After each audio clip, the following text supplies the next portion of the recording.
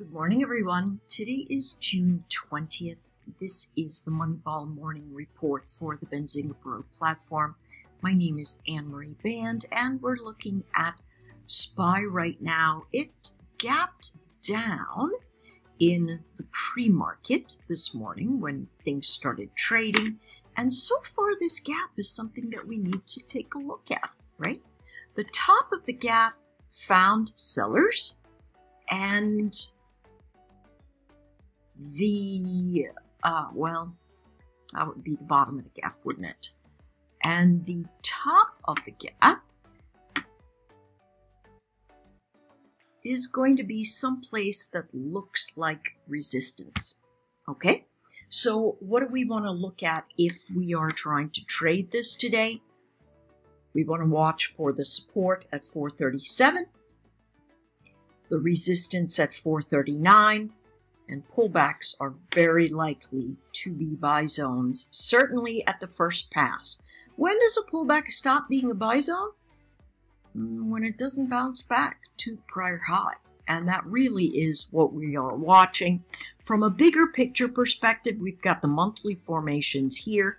A lot of heavy congestion floating around these zones, anywhere from 434 all the way down to 431.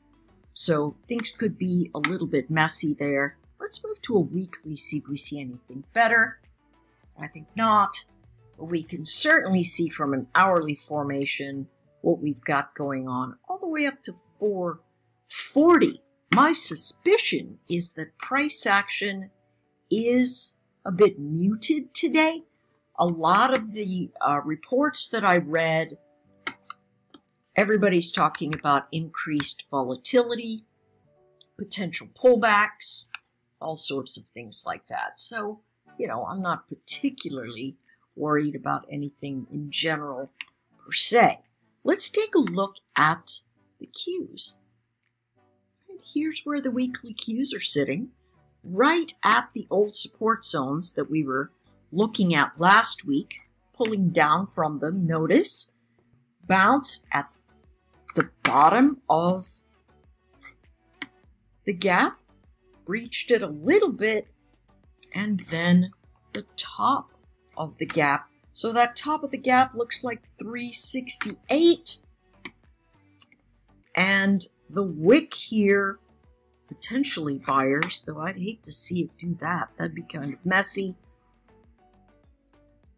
Look at the close of that candlestick formation, 365. So we're looking at a base of 365 to 367 with a gap into 368.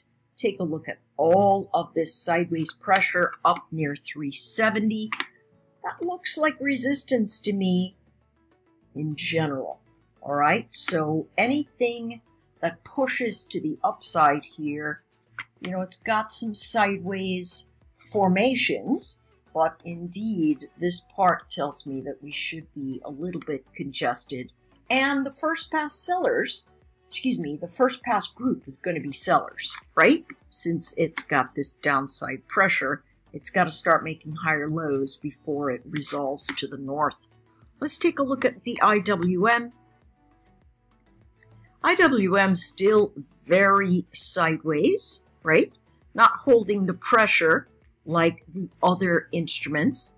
Still the same sorts of zones. Lost 189. Really just after hitting it. Still holding the higher lows from that perspective and coming into frontline resistance, which my suspicion is probably around this area, right? Holding the zone, look at the bottoming formation here. I still suspect people are going to be dip buyers in the IWM for right now in terms of a little bit of sector rotation. Wait for it to pull back to 185. Top of the range is, looks like maybe 186 at the gap, at the base of the gap. Let's move it up here. Yeah, something like 186. So we'll be watching for that. Watch the gap, right? From 185.86 all the way up. Let's take a look at the ES. Hopefully they have rotated this over. 44.42, looks like they have. Here we are up at the top of this motion. Very close to prior highs from last year. Right now, pulling back just a little bit. Again, most of the newsletters that I read this morning really talking about the likelihood of a pullback or some volatility expansion. Take a look at this formation, right? It really has been in a pretty solid fade, and every bounce has been, somewhat of a sell zone. And so that's what we'll be looking for, still making lower lows and lower highs. So this area we are going to have to pay attention to, right?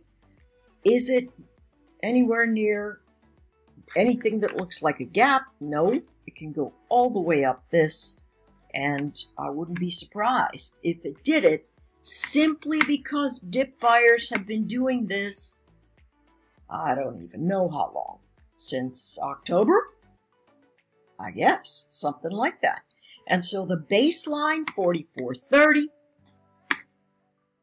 If you go to the Slack channel, you know that I've got these in much more defined patches for us to be able to trade with our zones. But that really is what we are looking at, with 44.50 giving us potentially the next resistance area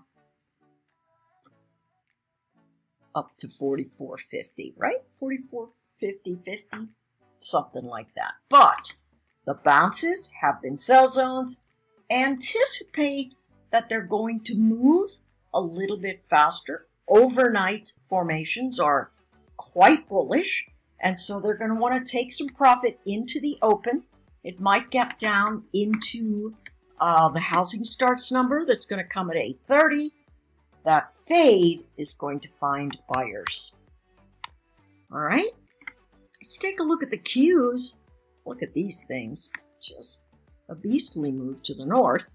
Doing very, very nicely, but stopping at the old resistance zones. I find that to be particularly interesting, right? The next line in the sand up here is maybe 15,530. Somewhere around the heavy congestion, 15,560.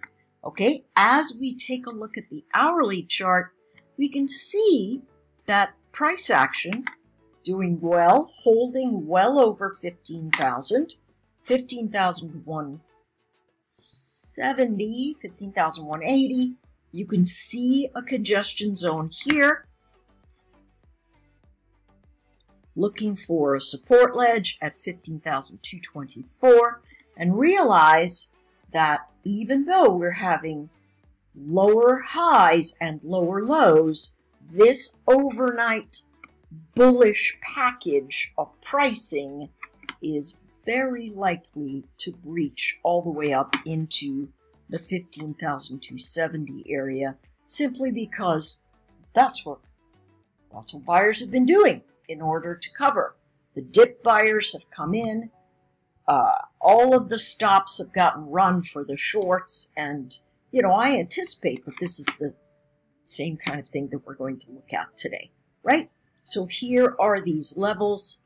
You want to watch them carefully, see how price action moves. Let's take a look at the RTY. I think there's probably going to be a lot going on in oil today also, but really not going to discuss that too awfully much. But with the RTY, resistance still up around 1900, right?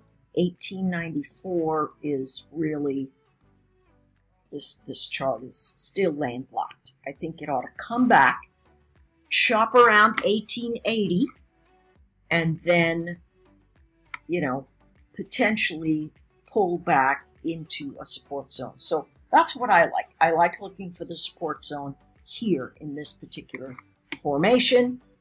Very quickly, let's go to the CL. All right, this one really bouncing, but then Some China news came out, and now it's pulling back. Is it likely to pull back into a support zone? Yeah, I mean, this thing's bullish. It's going to pull back into a support zone. You know, the disconnect here, it's going to be pretty interesting, but my suspicion is that we've got prices that will hold somewhere around 70, and so pullbacks into that area at the first pass should find buyers. Hey, listen, if it bounces and it cannot get back above 71, then that support zone is going to be in jeopardy. Okay, that's the big thing to look at there. Last thing, let's take a look at gold. Gold continues to pull back. This is the wrong contract. Let's go here.